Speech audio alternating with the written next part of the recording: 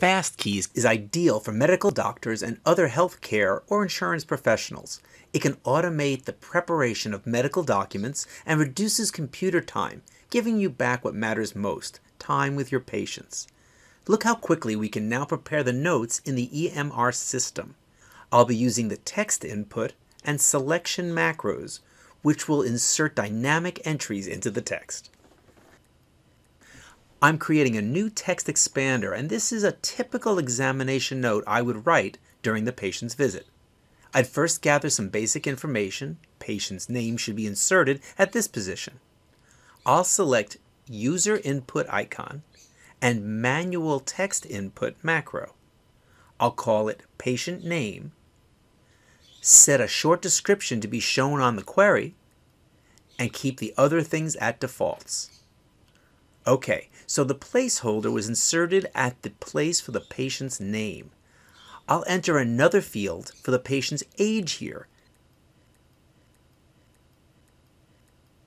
And since that has to be numeric, I can restrict this one to only accept digits. Then I need gender information. This is a selection between options, so I'll choose a selection form macro.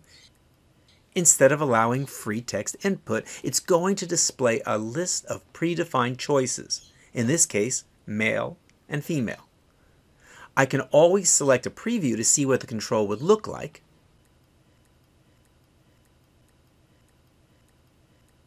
Drop-down control should work fine. I'll do the same for the illness history information.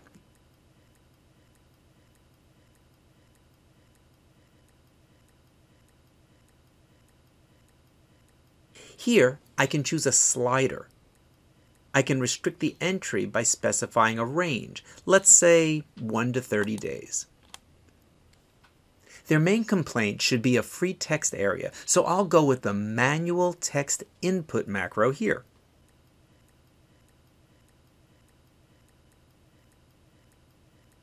And finally, I need to list the symptoms. This is another selection. I'll choose checkbox control, and this one is special because it allows me to select multiple items from the list.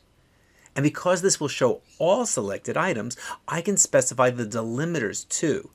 The default ones are the comma and the word "and" as the last delimiter. Okay, let's check it out. Typing the abbreviation, filling in the missing information,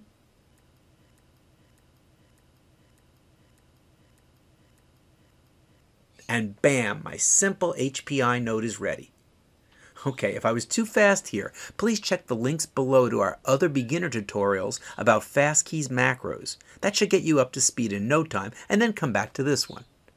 Let's check a few more examples. I've added some additional sections with macros to enter even more information. I'm not showing all the details here, but I'm sure you get the idea. Just a few tips.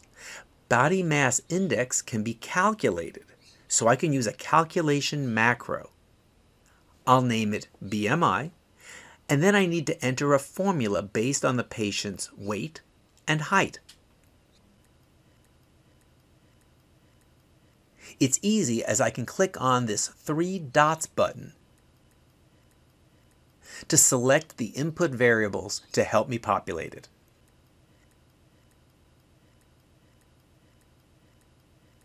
And here in the examination section, I use predefined selections of my frequently used texts dependent on the patient's conditions. To improve visibility, I can add descriptions at the beginning separated by double colon.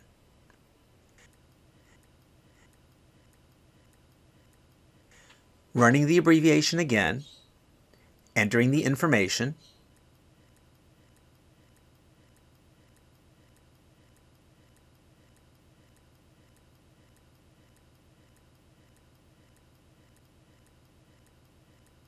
you see, just takes a few clicks to complete.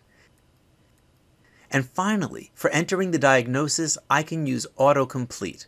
I have my medical terms word list enabled, so I can simply start typing and select one of the suggested phrases. That's it. Fast and efficient with no typos or spelling mistakes. Of course, this example was simplified just to give you a few basic ideas of what can be done with FastKeys. It's about saving time and focusing on the right things instead of typing repetitive things over and over. Thanks for watching this video. If you like the content, please subscribe to our channel. Also, check the description below for the link to the FastKeys webpage.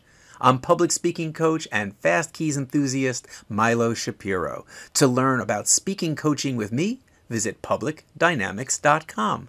Take care, and I'll see you in the next video.